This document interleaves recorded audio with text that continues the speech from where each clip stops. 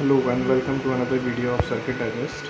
Today we are going to make a filament sensor that will sense where the filament is broken down or filament run out or not. You can see over here, traditional sensors have limit switches basis sensor whose working is like simple. Whenever the filament is present, then it will be pressed like this, and whenever the filament is broken or breaking from here, then it will goes like this. So these sensors are mostly working where their thermal runover filament runover are there. If the filament is broken from output side, you can see here the filament sensor fails to sense that the filament is broken from there. Okay, so to overcome these problems, we have made a smart filament sensor who will work upon moving of the filament basis.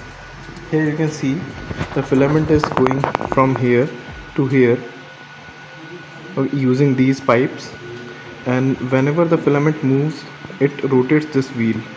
Here you can see if you move like this, the rotor is moving.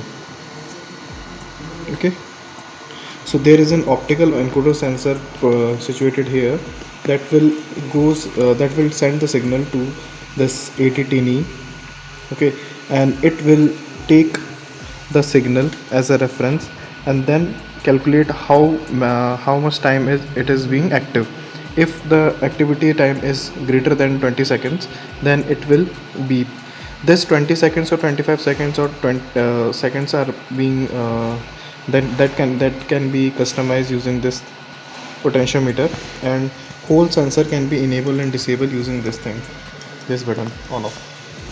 So here you can see 8010 85. I am putting it like this.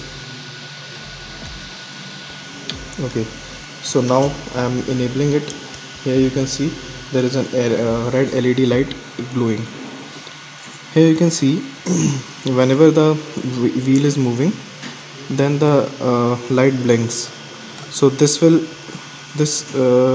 continuously blink to get the signal that the filament is moving properly. Okay, so now let's test it.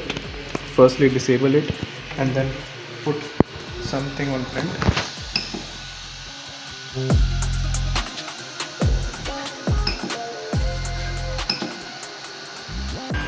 So here you can see the printer started working.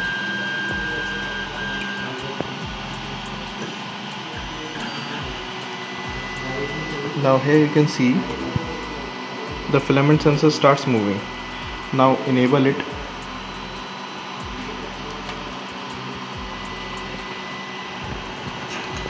And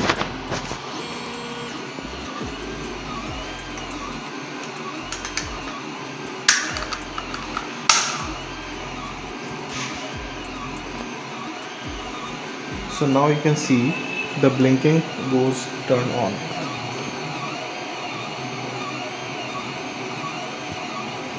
So as soon as this filament is moving throughout this sensor, the wheel moves and then it detects the movement of filament. If the filament doesn't move for 20, I have tuned it to 20 seconds. You can do it according to your printer speed. So I have made it 20 seconds to blink. So if the filament doesn't move for 20 seconds, then it will buzz. I will show you the demonstration. See, if I cut the filament from here, so now as you can see, the filament sensor may break from this side. So let's see what happens. Just remind that I have tuned it for 20 seconds, so it must be after 20 seconds of it. So here you can see the beeping sound.